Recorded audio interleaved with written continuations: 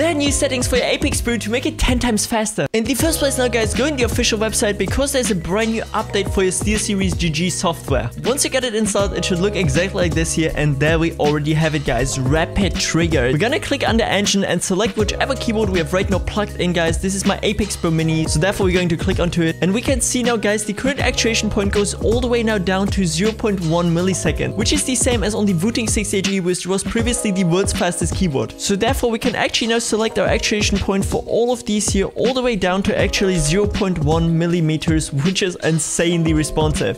You basically only have to barely press down on your keyboard in order to actuate this switch, but it gets even crazier. We can now select all of these here and make sure to enable Rapid Trigger. And for those of you guys who don't know what Rapid Trigger actually does, usually on a mechanical keyboard, if you press down a switch, you have to wait for it to go all the way up so that you can press it actually again. But with Rapid Trigger, it only has to go up again like 0.1 millimeters for it to be again ready for another key press. So therefore, it only takes actually this little bit of distance instead of pressing it all the way down and going all the way up again, which is insane for super precise movement and is also amazing in Fortnite. I mean, especially for editing, if you want to spam your keys as fast as possible, this is crazy. And on top of that, with the new 0.1 millimeter actuation point, this is now super fast for editing. So therefore, make sure that you actually try out guys if you have an Apex Pro keyboard. If this video is helpful, don't forget to check out the best NVIDIA control panel settings for gaming and this additional guide where I show you the best color settings for your monitor.